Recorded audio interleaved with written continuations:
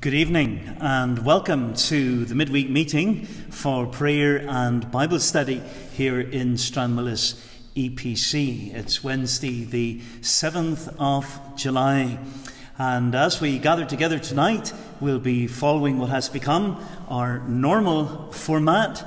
Last week we departed from it by holding a united prayer meeting together in the church, but tonight we'll have our study on YouTube and Facebook, and then at 8:30 we'll divide into our Zoom prayer meetings. Can I just mention that if you are interested in helping out with the Holiday Bible Club in the summer, there is a Zoom meeting at 9:30 tonight for anybody who's interested in helping out in any way, not just in terms of maybe being involved in the meeting itself, in terms of teaching a memory verse or something of that nature, but it looks likely that we will need folk to drive minibuses, we'll need folk to assist in other ways. So if you're interested in any way at all in being involved in the Holiday Bible Club, please do log on at 9:30. The Zoom details are available in Sunday's bulletin and also went out on the WhatsApp group earlier today. Let us now come before God. Let us pray.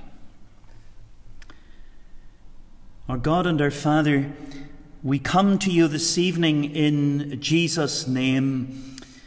We come to you, O God, having in many ways become accustomed to this way of connecting with each other. But we pray, O Lord our God, that over these incoming months you would be pleased to undertake for us and for the society in which we live. We recognize that you are the God who is in control of everything. And so we pray that as we come towards the autumn months, that we may be able to resume greater normality in the life of the church. We pray that we may be able to get back to those activities and to those meetings which once we held within the church building. O Lord our God, we seek you for wisdom, for discernment, that we might make wise decisions and that you would guide us in them. We thank you for your word, and we thank you that it is food for our souls. And we pray this evening that as we come now to consider your word, that you would come to us, O Lord, and give us help. We are ever thankful for our Saviour, the Lord Jesus Christ.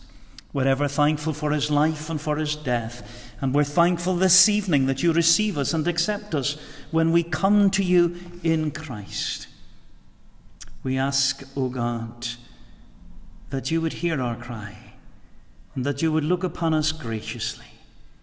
In Jesus' name, amen.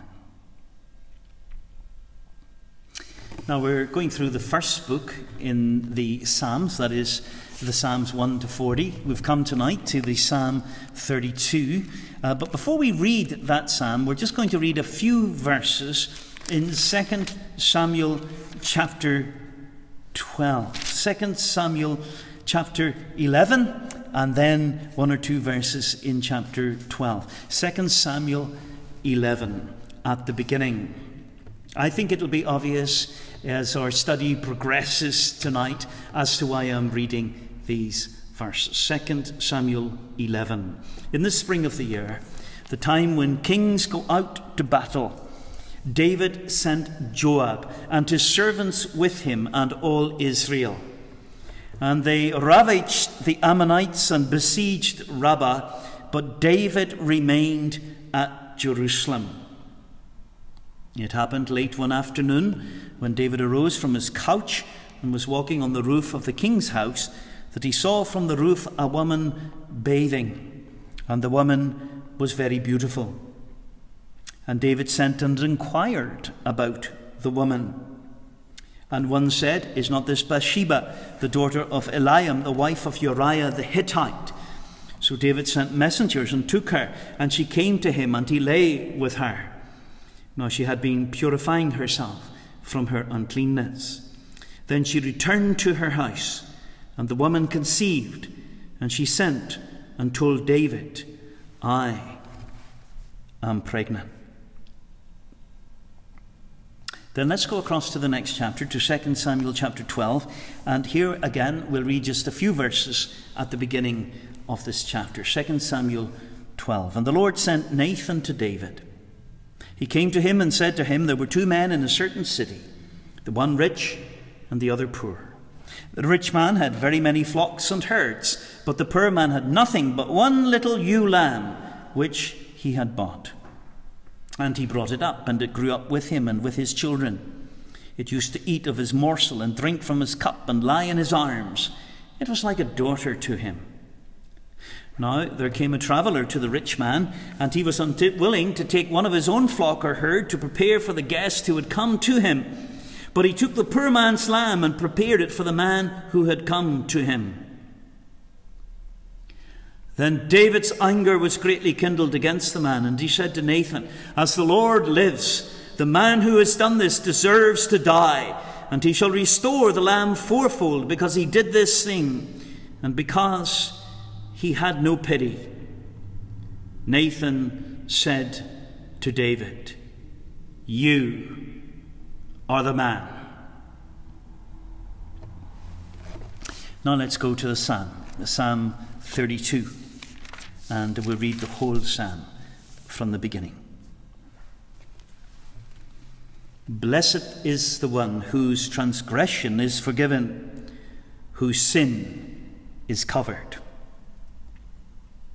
Blessed is the man against whom the Lord counts no iniquity, and in whose spirit there is no deceit.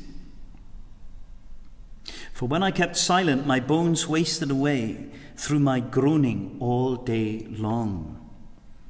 For day and night your hand was heavy upon me. My strength was dried up as by the heat of summer.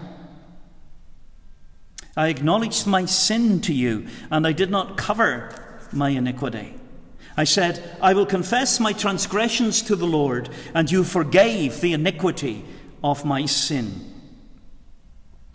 Therefore let everyone who is godly offer prayer to you at a time when you may be found. Surely in the rush of great waters they shall not reach him. You are a hiding place for me. You preserve me from trouble. You surround me with shouts of deliverance. I will instruct you and teach you in the way you should go. I will counsel you with my eye upon you. Be not like a horse or a mule without understanding, which must be curbed with bit and bridle, or it will not stay near you. Many are the sorrows of the wicked, but steadfast love surrounds the one who trusts in the Lord. Be glad in the Lord and rejoice, O righteous, and shout for joy, all you upright in heart. Amen. Now this is a very well-known psalm. Some of the psalms that we've looked at, we are perhaps not all that familiar with them. Last week we were thinking about Psalm 31 when we gathered in the church for the prayer meeting. And that's a psalm that is full of instruction for us and very worthwhile meditation, but it's not a psalm that we know well, in contrast to this Psalm 32 that is before us this evening. There seems to be really no doubt that this is a psalm of David. And as we come to the psalm this evening, I very simply want to approach it in three ways. I want us firstly to think about the context. I then want us to look together at the content. And finally then to reflect on the comfort of this psalm. The context, the content, and the comfort. Now, what is the context here? Well, among Bible scholars and commentators, there is really no dispute that the context, the background to this psalm is the dreadful, the appalling, the shocking sin which David committed with Bathsheba.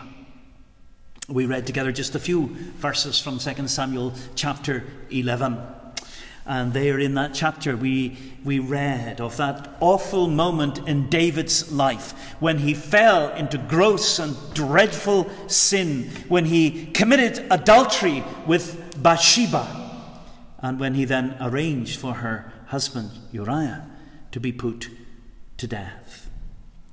When the armies had left Jerusalem and had gone to battle and to war, he remained behind, and seeing this beautiful woman, he was overcome with lust and engaged in the sin of adultery. Now, everyone has agreed that what we have here in this Psalm 32 are David's thoughts. David's thoughts not only in relation to the sin he has committed, but David sharing with us how he has been restored to the Lord, how he has been reinstated into close fellowship with God after having fallen into gross and terrible sin. Now you might say to me, wait a minute, I thought that was Psalm 51. You're saying this is Psalm 32, and it's David's response to the sin in which he's engaged. It's David sharing with us how he's managed to get back to fellowship with the Lord. I thought that's what Psalm 51 was all about. And don't we love this psalm? And don't we often sing it and meditate upon it? What great words there are in this psalm. Purge me with hyssop, and I shall be clean. Wash me, and I shall be whiter than snow. Create in me a clean heart, O God. Renew a right spirit within me. Cast me not away from your presence. Take not your Holy Spirit from me. Restore to me the joy of your salvation, and uphold me with a willing spirit. Oh, great words. Words which David penned under the direction and guidance of God the Holy Spirit when he had repented of his sin, when he had acknowledged his sin, when he had sought God's forgiveness, and when he was restored to close communion and fellowship with God. But can I suggest to you that Psalm 51, it seems to me, was penned by David more or less immediately he has repented of his sin. We read in 2 Samuel chapter 12, where Nathan the prophet comes to David and very skillfully exposes to him the awfulness and the rottenness of the sin in which he has engaged. Nathan confronts him with his sin, and we have those great words, "You are the man. You are the man who has sinned against God. You are the man who has failed God dreadfully. You are the man who needs to seek God." And it would seem that having listened to the prophet and listened to God as he is speaking to him through the prophet, David pens the words of Psalm 51. Psalm 32 has been prompted by the same sin and by the same occasion. The context of this psalm is undoubtedly the sin with Bathsheba. But it would seem to me that what we have here is, in a sense, a later reflection on the part of David. A little time has passed between the moment when he has confessed his sin and acknowledged his wrongdoing unto God and the words that are penned here in Psalm 32.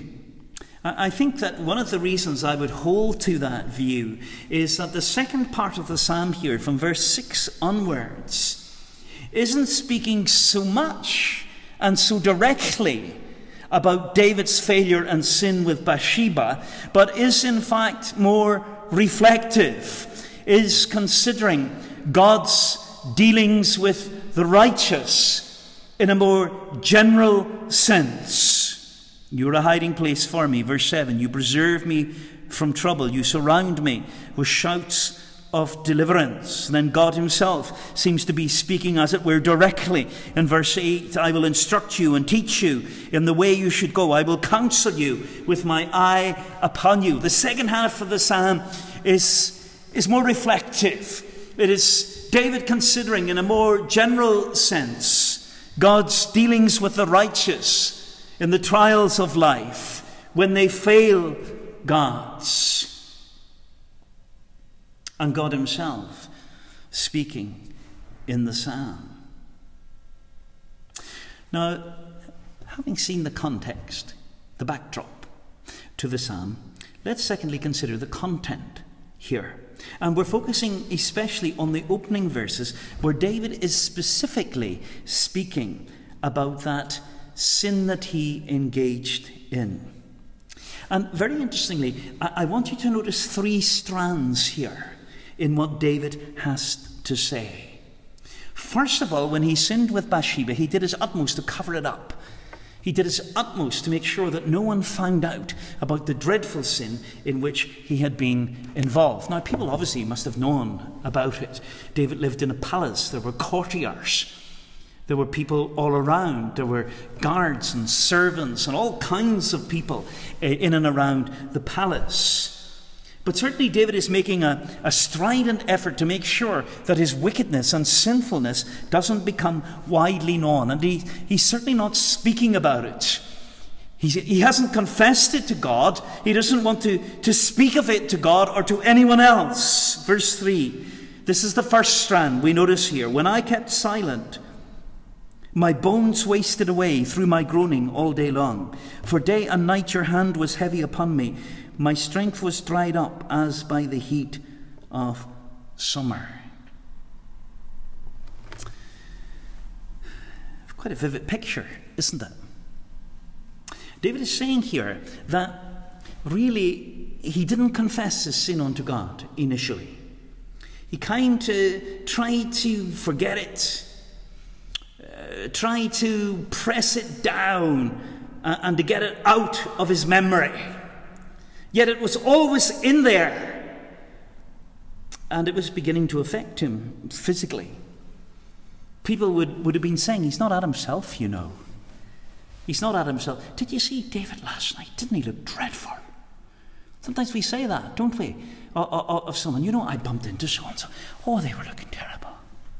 They were looking terrible. And that's how it was when David refused to bring his sin out in the open before God and confess it unto God. My strength was dried up as by the heat of summer. Think about the grass. In years gone by, we used to have hosepipe bands. I don't think we have so many hosepipe bands anymore. But I can certainly remember when I was much younger, there used to be these hosepipe bands. And there were periods of drought when there was no rain. And for whatever reason, we weren't allowed to, attach the hosepipe onto the outside tap and water the grass. So it became all dried up and shriveled and yellow. And David says, that's how it was with me. I was all shriveled up. I wasn't openly acknowledging my sin. I was seeking to cover it up. I wasn't speaking of it to you, Lord.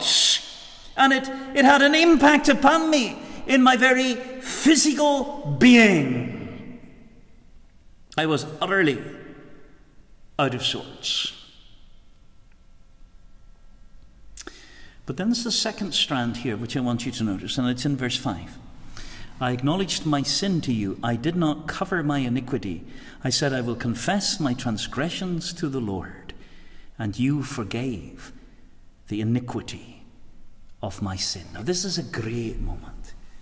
This is a man of God, a man who has faith, a man who is considered righteous in God's sight, confessing his sin to God and experiencing the forgiveness of God.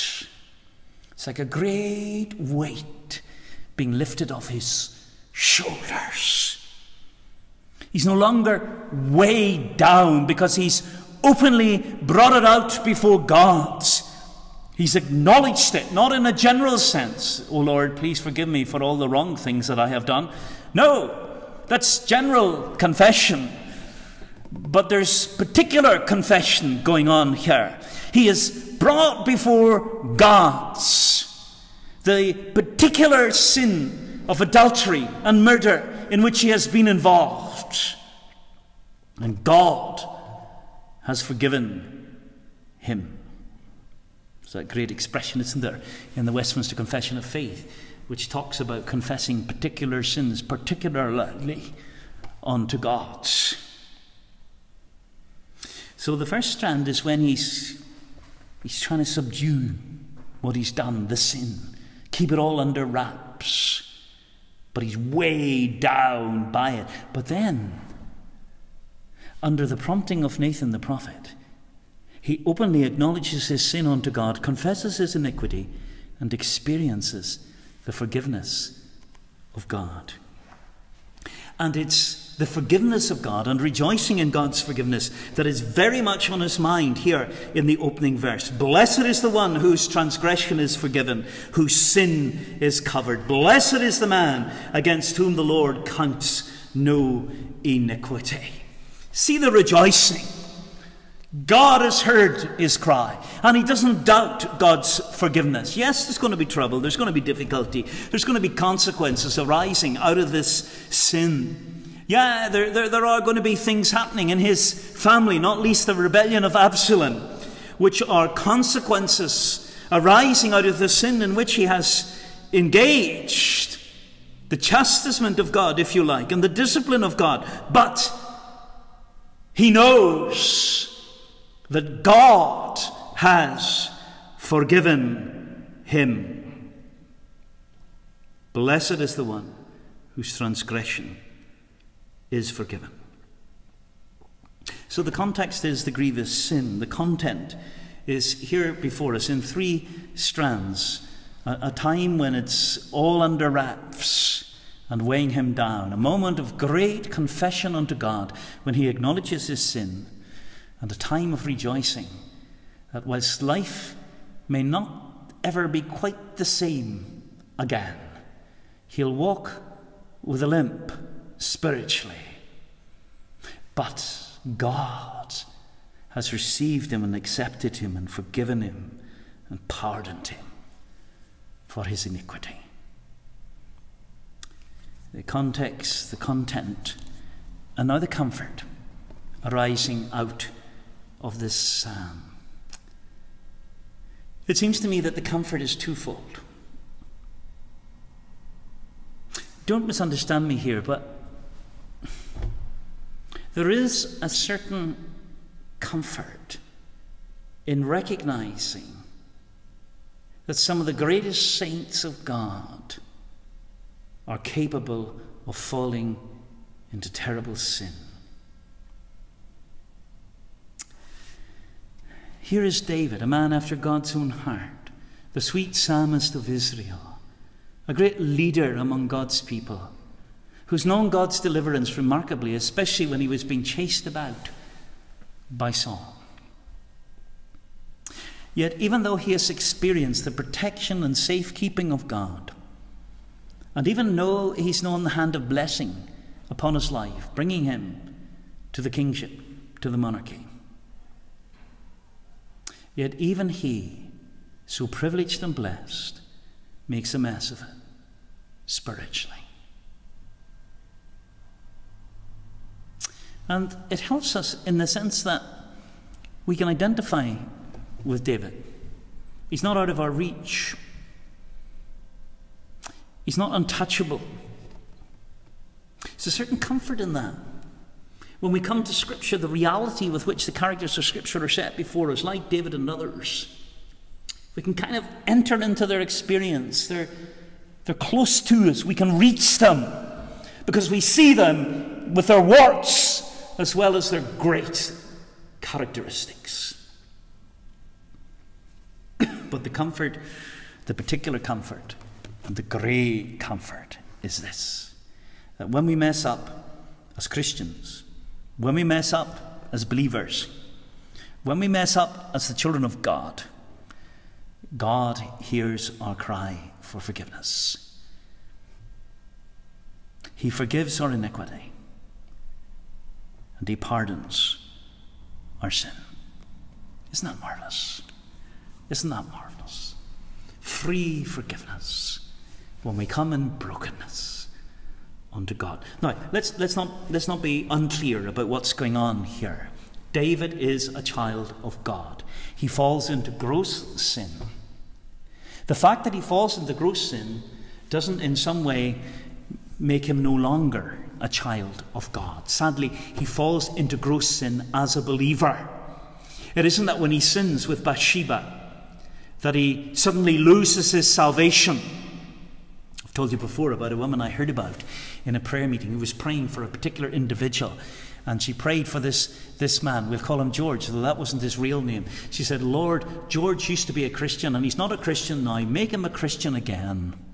Make him a Christian again.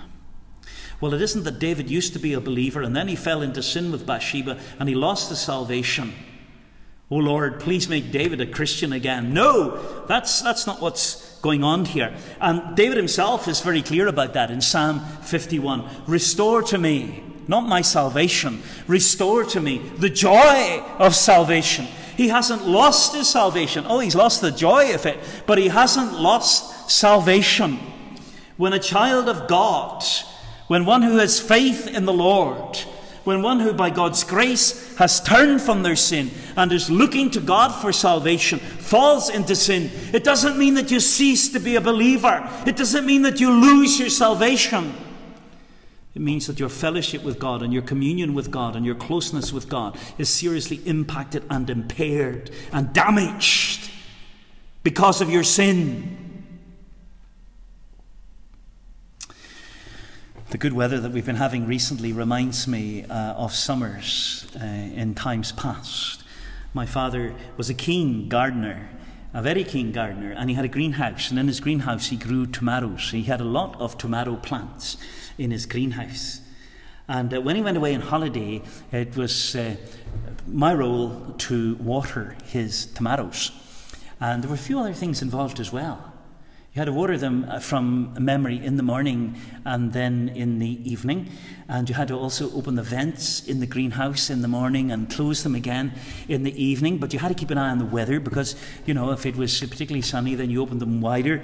And if it wasn't so sunny, you know, you didn't open them so far. And then you had to, and I was never too sure about this, you had to sort of look at the leaves of the tomato plants to make sure that some sort of green beasties weren't crawling on the leaves, and if they were, there was some sort of spray that you had to put on to make sure they weren't damaging the tomatoes.